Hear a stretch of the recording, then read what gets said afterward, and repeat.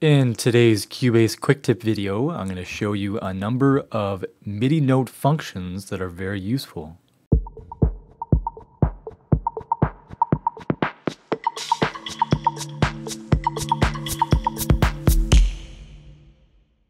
So to access the MIDI Note Functions menu, you have to click Control and right-click on a PC, or Command and right-click on a Mac.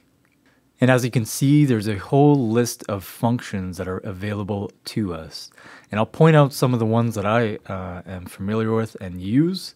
So the first one is fixed lengths. So imagine I recorded this and wanted everything to be exactly the same length. I would first decide what that length is going to be and set it with the quantize panel. I can set it to, let's say, 1/8 of a bar.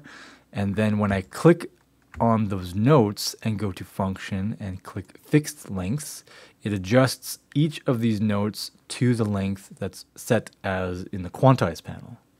I could do the same thing for fixed velocity, and the velocity that it sets it at is going to be determined by this here, this note insert velocity. So you can change that, and that's instrumental for when you create new notes. That's the velocity that it's going to be set at. Not only can you adjust this exactly to what you want, but there's a sort of quick menu that you can set up yourself and adjust 5 different levels as a kind of preset. So that's quite handy.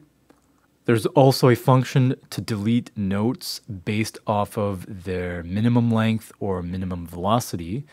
So based on this, let's say I wanted to delete this note and this note because they're too low in velocity. Maybe I'll set this to something like 60.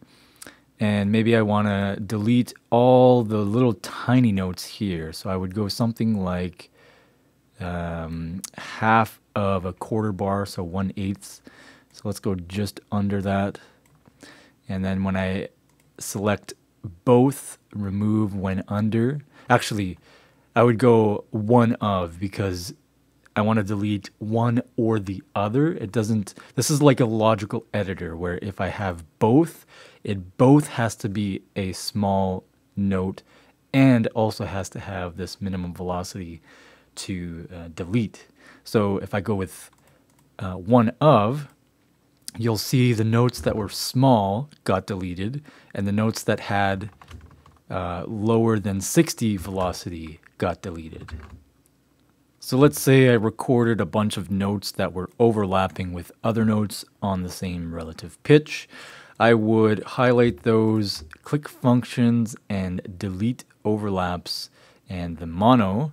That then adjusts those note lengths so they do not pass the beginning of the next note.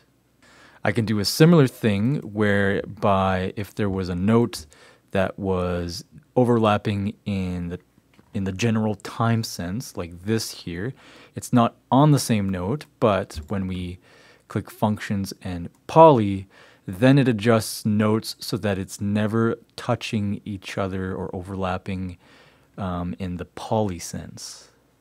If we selected the mono delete, you see it does not do that. And lastly, there are 2 functions left that I want to show. It's reverse and mirror. And these are almost the same, but I'll show you with this example. When I click reverse on this entire event's worth of MIDI notes, you could see it's not exactly an exact reverse. There's some notes that are actually overlapping. I think what it's doing is it's quantizing it in a certain way. And if I was to do mirror, it's actually going to preserve the note spacing, so there's no notes overlapping. I think this is more like a true flip of sorts. Reverse is almost like flipping with a quantize of a particular kind. So that is it for this video. There are plenty of other functions, especially when you get into some of the logical presets, and you can actually go into the logical editor, and this is where you can use logical functions to basically compute and change things in a certain way using logical functions. So that is it. Thank you for watching and take care. Bye-bye.